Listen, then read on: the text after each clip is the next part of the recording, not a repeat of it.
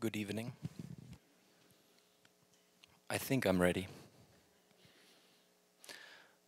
I've been into music all my life. As a child, I explored all kinds of different instruments. But eventually, playing the piano became my main focus, and I ended up studying classical piano at a music conservatory in Germany.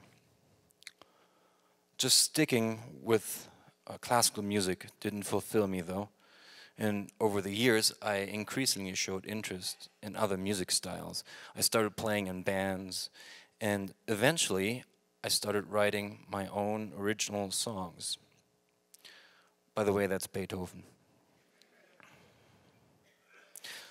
Some great local musicians were interested in playing with me. What a great honor. And I founded my own band. And over the years, I wrote more and more songs. And some turned out really well and some haven't, so I ditched those. But yeah, what does it take to write a song? Well, first of all, a good start is if you actually know the language you're writing in, so that's my biggest struggle. I have to deal with a vocabulary of about 500 words. Another thing is, well, maybe playing an instrument is helpful. And here we have some terms. Most of you are probably familiar with those. I like to start writing with the chorus first. It's not a rule really, but it just works out better. And then I move on and think about the verses, what actually my story really could be. So I'm hesitant towards making stuff up for my songs. My lyrics are rarely fictional.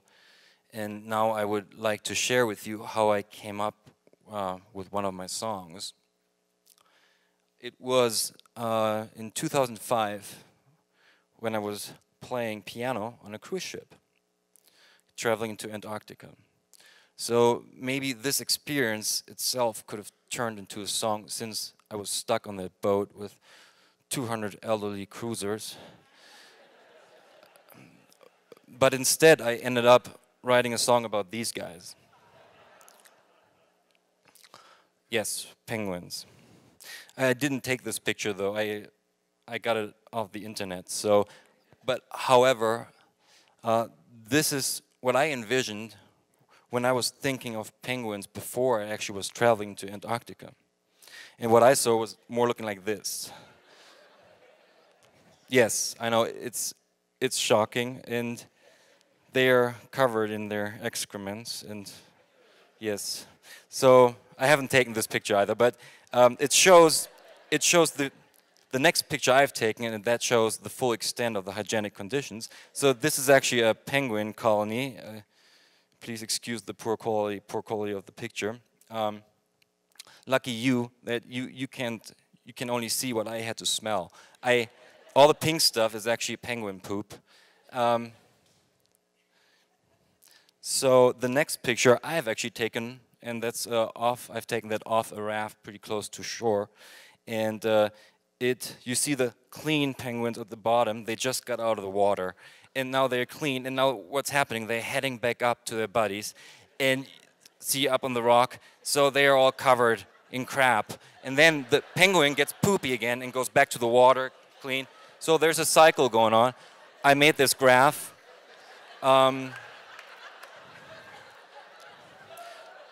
There's a problem with it. The graph should actually flatten out on top, because at some point the penguin is full of crap and the feathers are fully saturated, but the science is very young. So here's some terms, different terms.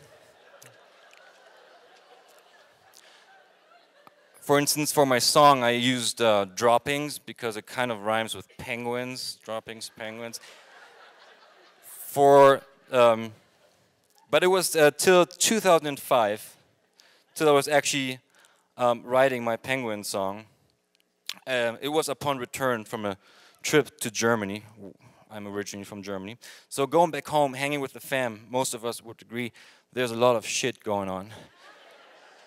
And we're probably not literally fighting, but we get upset at each other and frustrated. And all these problems we know to a certain degree. Yeah, these two guys, yeah.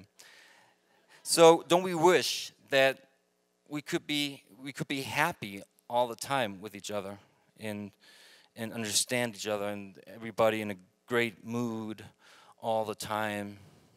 So, but I was wondering, is that really realistic? And could life be really like that? So I think many images that are presented to us are presented to us in their perfection, or at least what the majority of us would consider as ideal. Like this Christmas tree or the two penguins. I'm referring to the clean ones from earlier. So, as a musician, I am driven by perfectionism, and often it can be actually a curse because we can miss out on the beauty of things just because of a little messiness. And That's How It Is became the title for my Penguin song. I came up with it pretty quick, so because it simply points out what I've realized, that penguins are quite full of shit at times. And aren't we all, more or less? I write songs and I like doing it, and it can be frustrating at times, but often it is very rewarding. And now, if you wouldn't mind, I would like to play the song for you.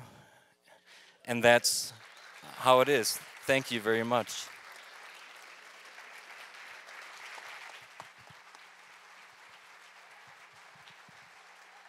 Oh, and then we need to move this thing over again. Okay.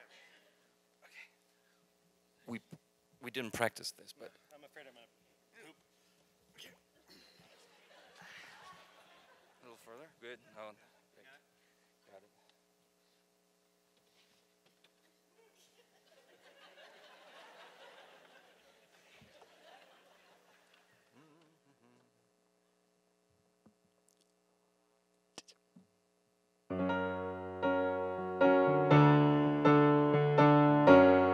At the end of the world, way down south, lives a bird. I thought I knew how it looked from visits to the zoo and pictures and books. But then I got to see them in the wild with a bunch of cruisers, me and some tour guides. And what I witnessed with my own eyes, you people need to know. In their natural habitat, penguins are covered in shit, and their feathered dress is a total mess, and the whole place smells like rotting fish. And that's how it is. That's how it is.